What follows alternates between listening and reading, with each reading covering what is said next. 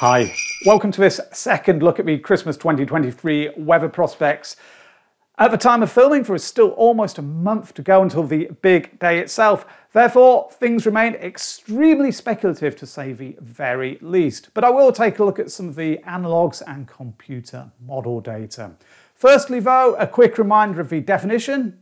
It is that a single flake of snow must be observed falling within the 24 hours of December the 25th. A single flake, that's all it takes. So if you wake up to a picture like this, blue skies showing dry conditions, lots of snow piled up on the ground, it probably would not be a white Christmas because the snow had fallen in the days before. You may not be able to open your front door because of those drifts, but it does not count. Conversely, lots of water on the roads here, precipitation falling, and if you look very, very, very closely, you'll just see the odd flake of snow mixed in. But that's great news because it qualifies. It means that you've got your white Christmas. Okay, enough of that. Onwards, and I'm going to take a look at the top 5 analogues. These are generated by comparing pressure patterns across the Northern Hemisphere during the last 30 days with those in the same period in each year going back to 1948. So off we go, and in 5th position it is 2013. Low pressure centred just to the north, an Atlantic flow across the UK, green for most of us, maybe a bit of winteriness over the Scottish mountains. In number 4 position, it is 1951.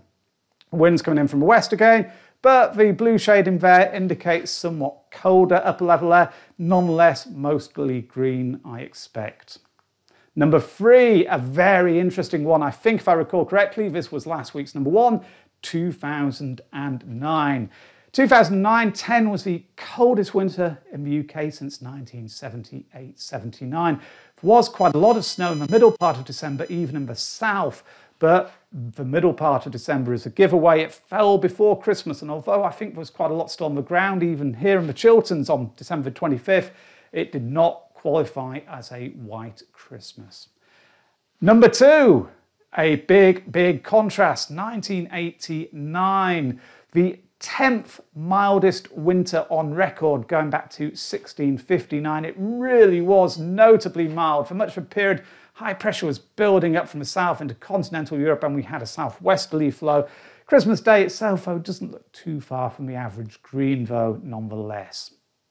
So what is in position number 1? It is 1991. The pattern here is a little bit different to some of the others.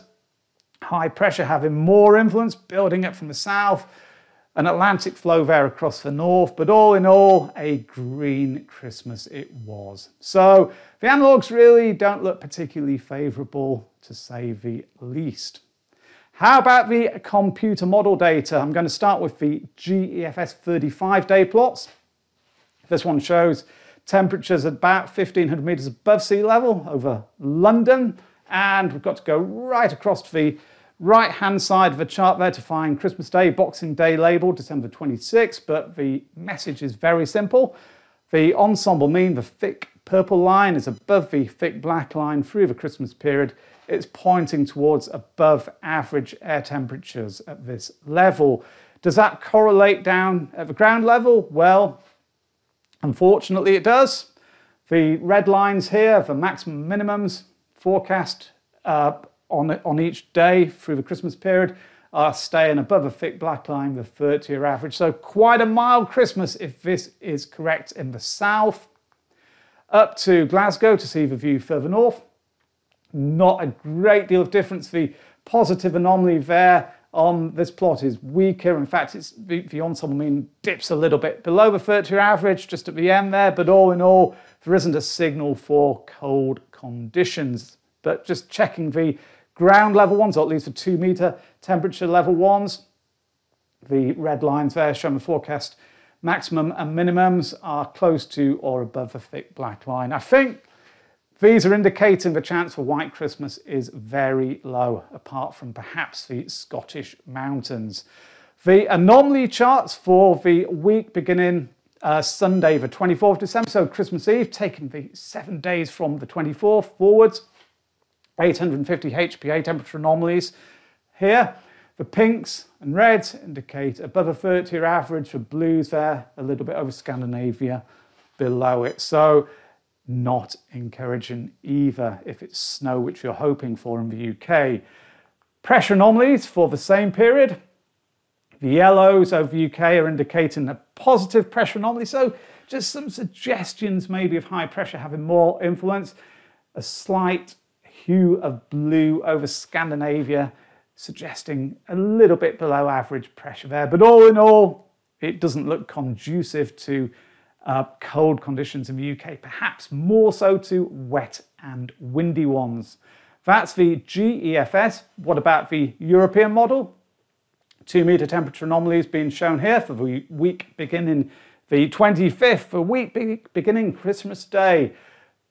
The dark pinks there over the south indicating quite a strong positive anomaly, and the lighter pinks further north are also pointing towards above average temperatures taken over that period as a whole. Of course, there could be colder days in the mix and milder ones, and all in all, the milder ones doing more to offset the cold ones, but there is not a signal here for cold conditions through the Christmas period, quite the reverse. The pressure anomalies from the European model, slightly below over much of the UK, slightly above to the south and the east.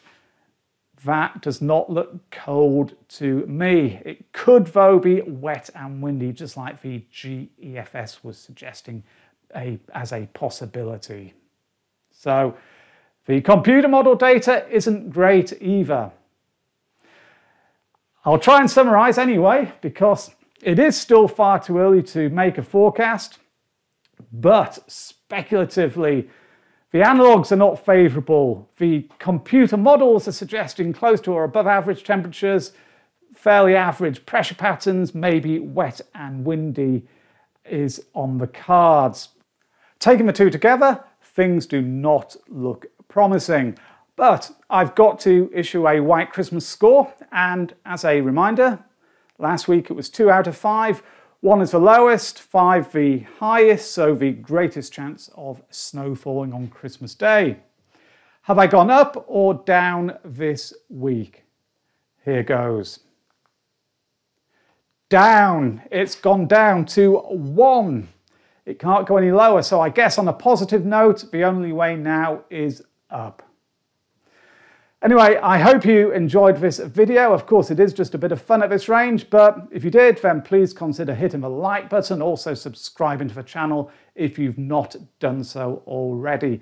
And I'll let you into a little secret. I'm hoping by the time I record my next video for Christmas, I'll be wearing a brand new for 2023 jumper.